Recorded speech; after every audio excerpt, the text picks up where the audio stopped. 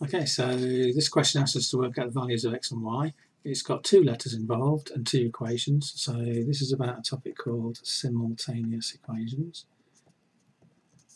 Now, depending on how much practice you've done on these type of equations, then what we recognise with simultaneous equations is we've got to do some subtractions or additions or multiplications, do something with these equations so we can get in a situation where when we add or subtract new equations, one of the letters cancels out and disappears to leave us with one letter to solve. We can't solve equations with two letters where we've just got one equation. That's why we've got two of them here, they're simultaneous.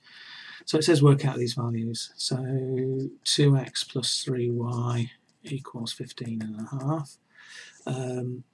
If I double the bottom one, then I can say that both of those will have 2x in. So I'm going to double the bottom equation. So double x plus y equals 6. So that gives me 2x plus 2y equals 12. I'm now in a position to subtract the equations. So subtract the two equations to cancel out 2x. So we end up with y is equal to 3.5.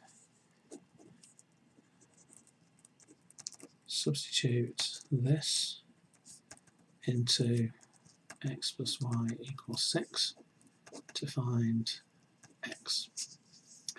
So we get x plus 3.5 equals 6. So x equals 2.5. We then check that 2x plus 3y equals 15.5. So we do 2 times the x value, which was 2.5, plus 3 times the y value, which was 3.5. 2 times 2.5 is 5. 3 times 3.5 is 10.5. 10.5 plus 5 is 15.5, and that's what we wanted, so the check worked. So when you're doing simultaneous equations, then the key idea is to make one of the equations change. Sometimes you've got to change both of them to give you the same value of x's or y's, or whatever the letters are in the question.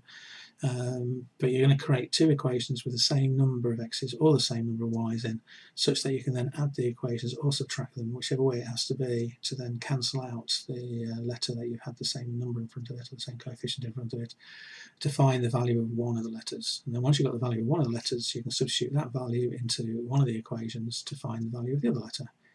And once you've got the two values that you think work, you should then check those two values in the equation that you haven't used to get the second value. So simultaneous equations, quite a popular topic, worth practicing, because again it practices solving equations at the same time. So worth spending some time on it, guys. So we found the x value was worth 2.5 and the y value was worth 3.5.